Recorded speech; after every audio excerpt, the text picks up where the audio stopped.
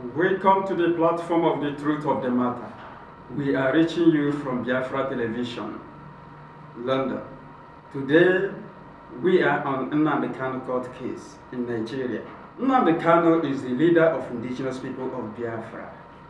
He was arrested by the secret agents of Nigeria, the DSS, on the 14th of October 2015.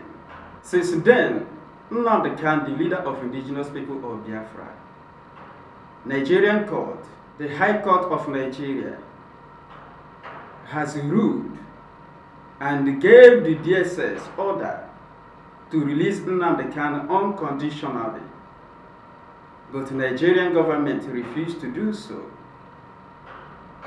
Even the magistrate court has acquitted and discharged Nnamdi Kanu. The same government of Buhari refused to obey court order. Justice Soho came, tried all he could to jail Nnamdi Kanu unlawfully, but he couldn't succeed. He hands up the case and he ran away. Now Justice Binta Nyako, on the 13th of December 2016, Justice Binta Nyako ruled that Nnamdi Kanu will be tried in secret. On January 12th, the same Justice Binta Nyako revised her ruling and ruled that Nnamdi Kanu will not be tried in secret. On the 20th of March, Justice Binta Nyako, at 8 game, she ruled that Nnamdi Kanu will be tried in secret under Sharia law. On the 6th of April 2017, Justice Binta Nyako adjourned the case to 25th of April 2017. So the truth of the matter is going to discuss on this particular issue to let the world know that Nnamdi Kanu, the leader of indigenous people of Biafra, his case should be a case of self-determination, not a religious case. Mr. James Osorobi, so in the case of Nnamdi Kanu, the shenanigans of Nigerian judiciary, the late ethics, Sharia law, and so on. So, can you tell our audience point of view in the case of Nnamdi Kanu in regards to what is happening right now? Thank you, Mr. Moderator. It is very, very disheartening that justice is being denied to the common people in Nigeria. The snail tactics of Nigerian judiciary to discharge their duties and to give justice to whom justice is due is alarming. Right? So the Nigerian judicial system has applied the snail court proceedings in Mazi Nnamdi Kanu, the leader of the indigenous people of Biafra case, which is not good at all, and it's against the human right, and it's against the court proceedings. Talking about secret trial, and as well as putting Sharia law on a civil case is something I can describe as court disorder. The crazy thing that a judge of High Court like Justice Binta Nyako will rule from the High Court to Sharia court. It's a court disorder. It has no room in any civil matters. Sharia law has no room in any civil matters. I want to bring your mind to the Constitution of Nigeria. It says Sharia law in this very Constitution has to do with religion and marriages and disputes between people of the same religion. And I see no reason why they are going to bring in Sharia law into a civil matter of this kind. I see no reason why Justice Binta Nyako will be doing the same thing which Justice Soho did in the past that made him to answer the case. And he failed. And he failed. Now Binta Nyako came and she took over the case. The same music that was playing in the time of Justice Soho is also the music Justice Binta Nyako is dancing and playing now in the court, in the High Court of Nigeria. And come to think of it, in every case of the leader of the indigenous people of Biafra, there must be one thing that you will discover there, which is against human rights. One, I've not seen in any court, in any civil court, that they will send away the journalists from coming into the court. I've not seen in any court of the world, even the Sharia, that they will send away observers in a court. I've not seen in any court in the whole world, religious or non-religious, that people will come to observe and they say no. People who are coming to observe in a civil matter, you send them away. The journalists who come to observe, to report on what they see in the very case, you keep them away and they begin to bully them and begin to treat them as if they are animals. That is what is happening in Nigerian court. And that is what Justice Binta Nyako, just in the recent case, approved that there will be no journalists in the court, and Nnamdi Kanu should be tried secretly. Not only tried secretly, but through Sharia law. So I don't really understand. So the question is, we are asking Justice Binta Nyako, what brought Sharia law in a civil case of Nnamdi Kanu? If you look at the whole thing, this is a case of self-determination.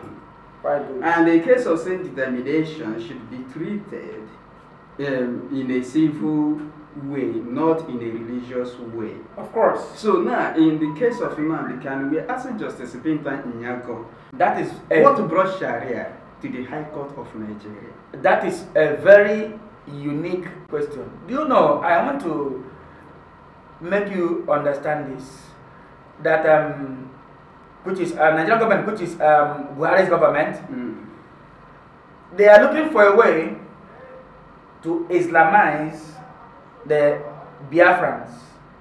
And the secret of what they are doing now is when they get Biafrans arrested, they will keep them under the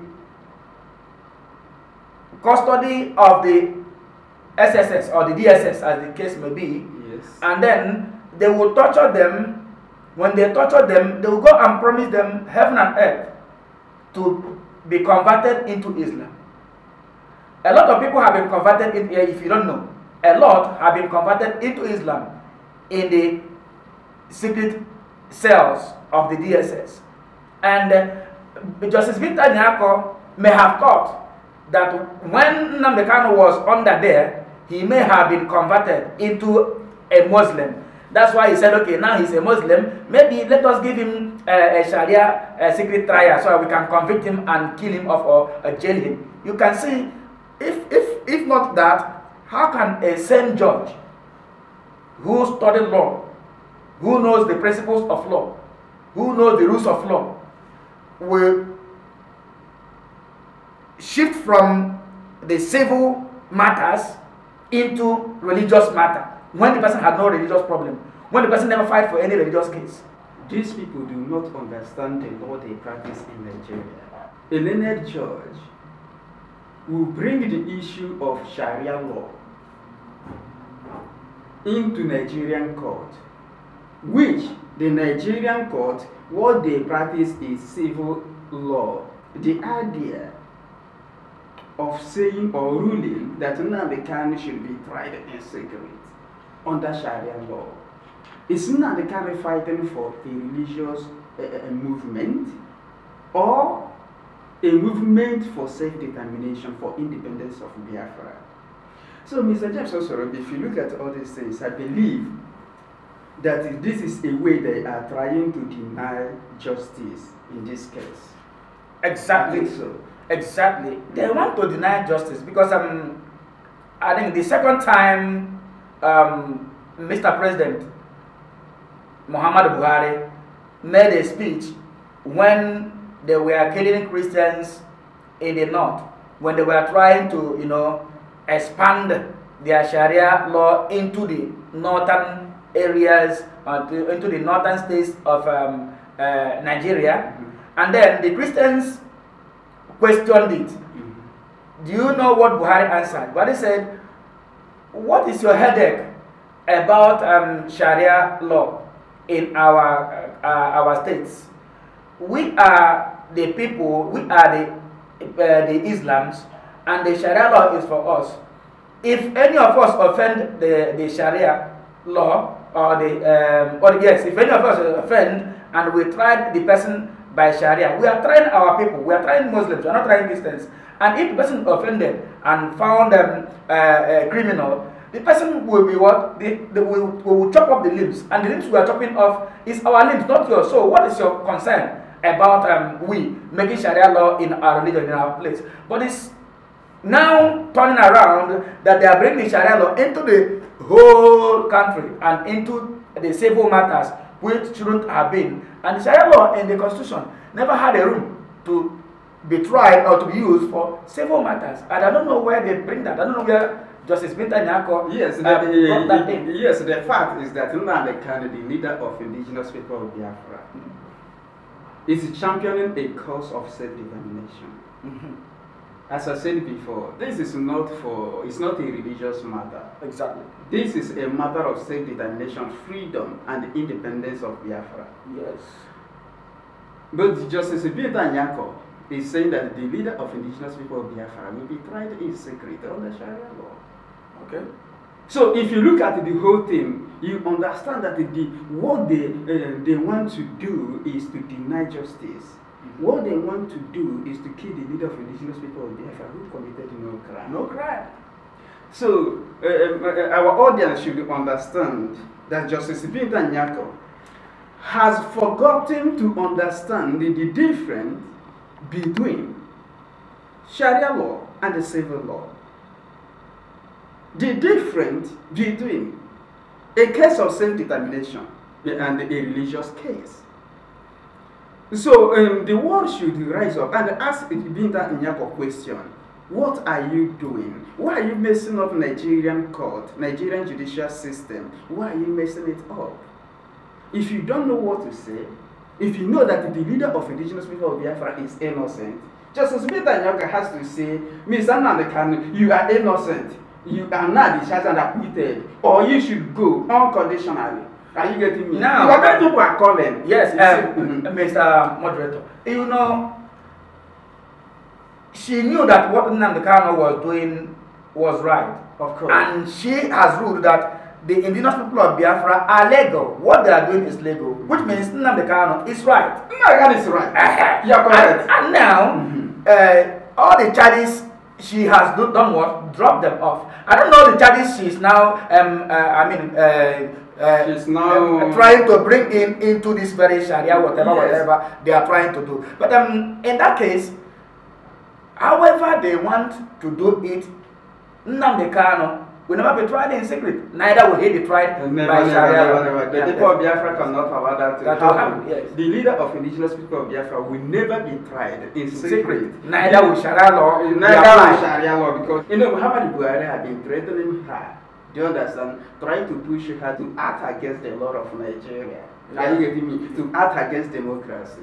Of course. Muhammadu Buhari, the president, may try to do that to secure some positions in Nigeria, or to make sure that Biafra doesn't come. But the law has been there for Muhammadu Buhari.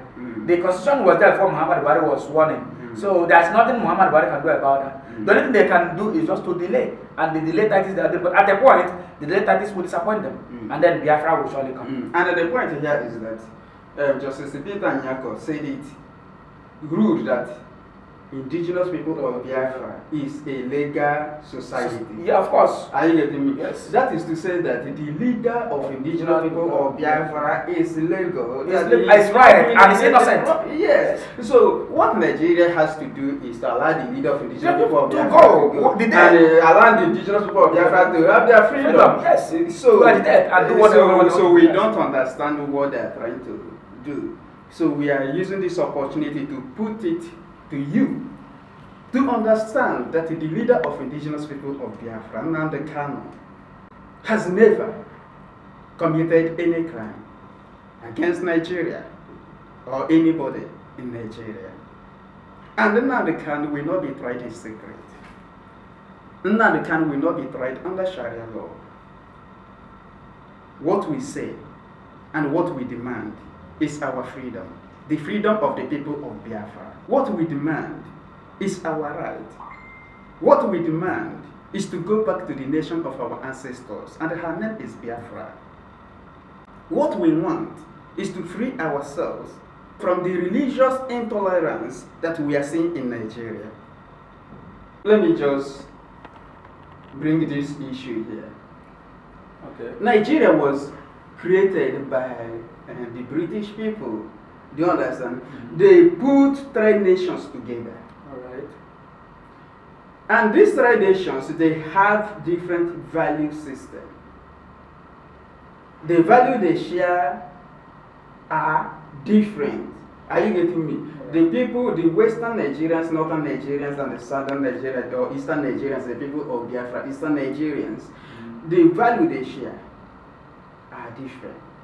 They have different value they share. By the virtue of being in one country, that is to say that every nation that make up Nigeria should tolerate other people's value. Mm-hmm. And the people of Biafra and the Northern Nigerians have been killing the people of Biafra, forcing their own value. Are you getting me? And that is why I understand that is why the Justice Nnamdi is bringing the issue of Sharia law in a civil law. Thank you. I want you to know this. You know, the so-called constitution was written by one man. Of course. Yeah, correct. By one Abubakar. Yes. Then, in that very constitution, because whenever you are writing an article or whenever you are writing something about yourself, right, you must make it nice.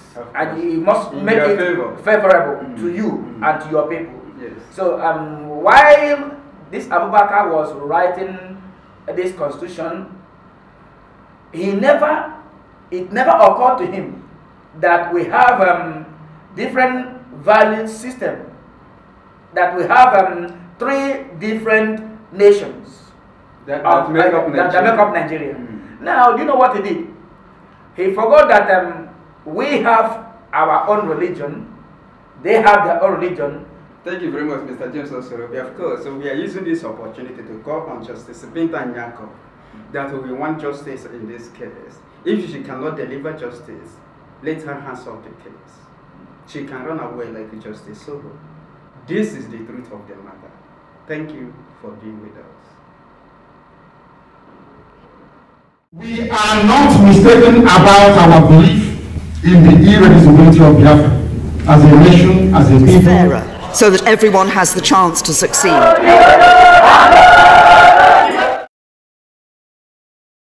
We cannot be economically viable if we are not politically viable. Right. And political viability means complete and absolute independence. Every industry in Biafra land is shut down. Am I lying? Ceramic stone is closed down. Golden Guinea is closed down. House oil mill is closed down. People that have left Tabana, is that not correct? PZ has the whole HSM is closed down. Eminent is gone. Have you ever asked yourself why they shut all these companies down? Somebody coming from Europe and without regard for your culture, your traditions, your way of life, saying you are now in one country and your name is Nigeria. Right. There is something unnatural about it. Values values that the United Kingdom shares. And that is why, while we are leaving the institutions of the European Union, freedom is what we need. Freedom, freedom is what we want now. Freedom, freedom is what we need. They say hunger is the weapon of war. Much atrocity have been committed against my people, and still we are struggling, fighting for survival. Oh gosh, can't you hear my cry? The bison, they have their freedom. The fishes in the rivers, they have their freedom. All nations in the world, they have gained their freedom. Why can't